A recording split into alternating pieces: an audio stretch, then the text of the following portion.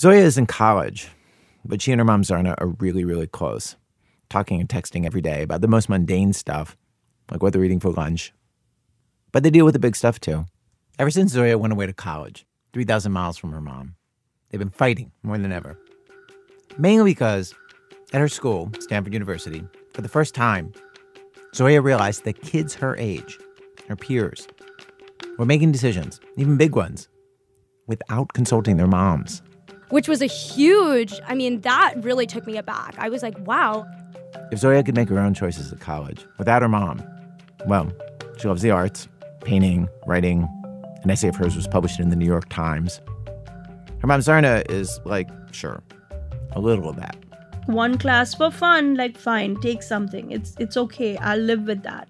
But the overwhelming focus needs to be on something science, tech, and engineering, math that's going to lead to a job. Mm-hmm.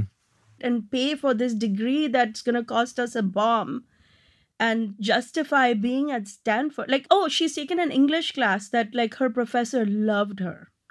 And he told her, he's like, you're such a strong writer. I hope we don't lose you to the computer people. Mm-hmm. And when she told me that, I was like, oh my God, these people are everywhere. I was so scared. These people who are trying to ruin your child's life. They're like trying to ruin her life. What is happening?